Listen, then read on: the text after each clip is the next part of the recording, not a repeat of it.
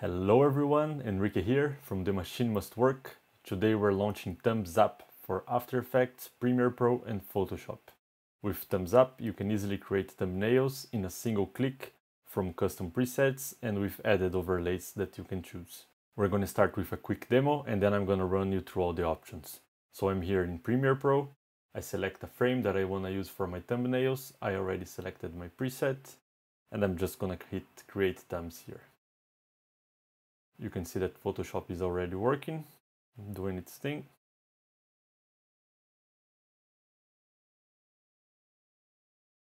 If I now go to the project folder, once it's finished, I get a notification here. I can click on it to open the folder. And here is the thumbnail that it created. I ran a square preset, so it's a square thumbnail, and I have two overlays that I had chosen before. So let's see how that happens. If we go back to Premiere, let's zoom in extension here. At the top, we have our presets box here. Here you can choose which presets you're going to run with. In this case, I had only a Facebook preset selected, but I can go in and I can select YouTube, Instagram and client. Later, we're going to run all four of them so you can see the magic happening. After that, we can select the output folder. That can either be the project folder if you're running from After Effects or Premiere Pro. If you're running from Photoshop, you don't have this option, or you can select a folder. In this case, let's go with project folder. You can then select which file types the thumbnail is going to be saved to.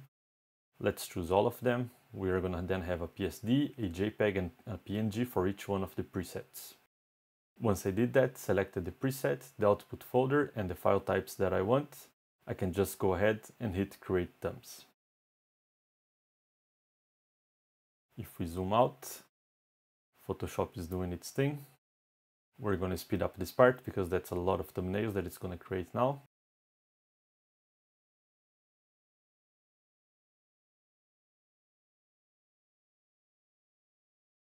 Once it finishes, I get a notification with all the thumbnails that were created, and if I click on it, as you can see here, we now have these 12 thumbnails that it created. So 3 for each preset because I wanted a JPEG, a PNG, and a PSD for each one of them.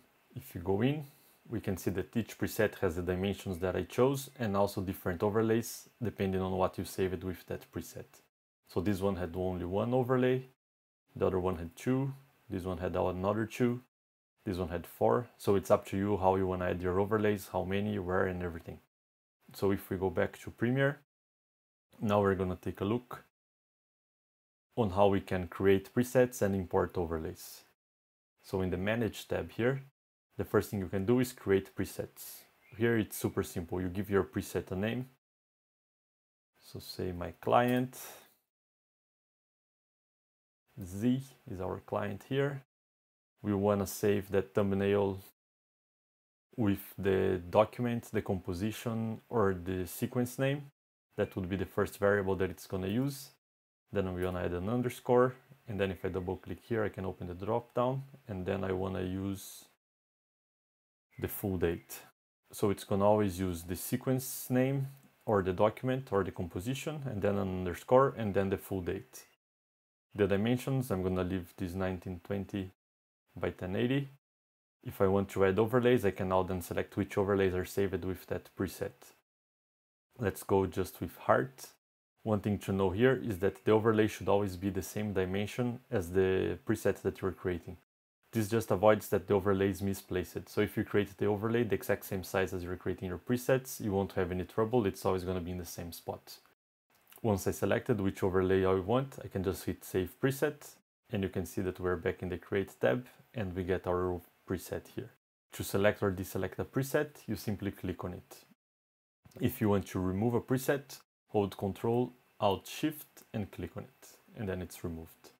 So let's go back to Manage. The next options you have here are for your overlays.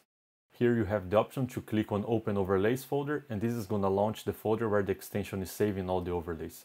So if we click on it, we can see that this is the folder where the extension is keeping all the imported overlays. Here you can select them to delete. You can import files directly to this folder. The only thing that you have to do is restart the extension if you do any changes to this folder so it sees those changes. If we go back to Premiere, let's zoom in again. The next option we have here is to import an overlay. If you click import overlay, you're gonna get a select file dialog, and here you can select new overlays to import from. In this case, I'm not gonna do it, so I'm just closing it. If you import it, it's gonna be listed here. If you want to remove an overlay from here, it's the same as deleting it from the folder that I just showed you. You click the minus button and it's deleted. After that, we have the Preferences tab. So if I go back up, Preferences, there is one important preference here that you should know about. Keep Photoshop document open. What it means is that if this is off, it's going to create all the thumbnails and close the Photoshop document by default. If not, if you leave it on, it's going to actually create all the thumbnails and leave those documents open for you later. Usually I would leave it off unless you want to keep it open to do other edits after you created it. Let's take a quick look now on how it runs from After Effects. So if we zoom out here, let's go into After Effects. We have the extension, same things going on, nothing different from Premiere Pro. We can go into Preferences just to show how this one works. Keep Photoshop document open, let's turn it on. Let's go into Create. Let's zoom out. Once you have selected the frame you want, you can then go ahead and hit Create Thumbs. Photoshop is gonna do its magic here. And you're gonna see at this time that after it's finishing creating it, it's actually gonna leave that document open.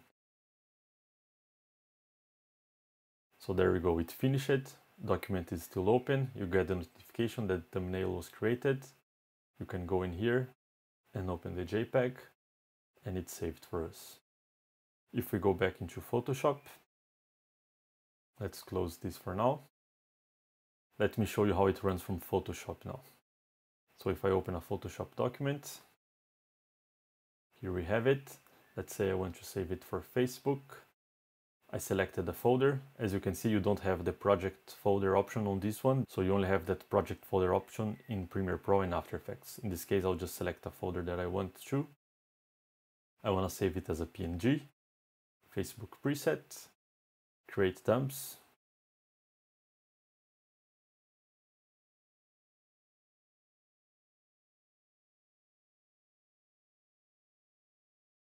And there we have it. It's saved, it closed because I had the preference to close it after creation. If I click here, I then go to the folder and I have the new thumb that we just created here from the PSD. There we go. Let's go back to Premiere. So there you have it. This is Thumbs Up, an extension that we think is a good time saver for all of us. Once you select your presets, your overlays, you're ready to go. In a single click, you're getting plenty of thumbnails out. So we hope you enjoy it. If you want to try it out, go to aescripts.com. Thanks for watching.